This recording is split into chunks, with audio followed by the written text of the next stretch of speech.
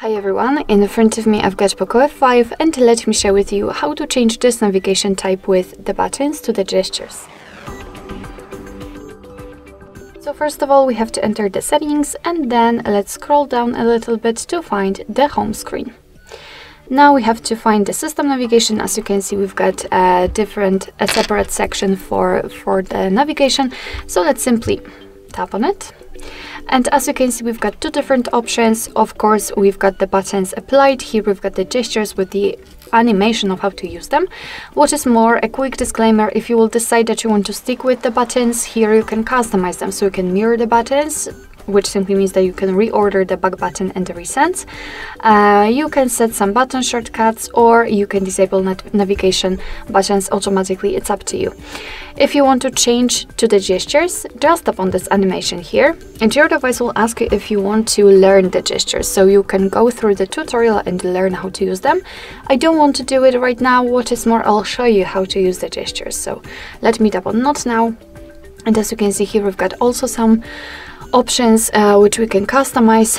Instead of the three buttons, we've got this line which will be responsible for some gestures. If we want to, we can hide it, and I really prefer to have this option turned on because, as you can see, thanks to this, you've got a clear screen and you do not have any kind of lines here. Here you've got also the gesture confirmation. You can decide whether you want to use it or not just by tapping on the switcher, and basically this option means that sometimes, for example, when you're watching a video or playing a game, and if you want to get back, you will have to double your gesture to confirm that you really want to do it. It's up to you if you want to use it. Alright, so if we want to get back to the previous page just by using the back button, we have to swipe our finger from the side to the center of our device, and it does not really matter if we will do it from the left side or from the right side because it works the same. As we can see here, we've got this arrow, and after releasing the finger, your device will simply get back to the previous page. As I said, the same situation from the left side.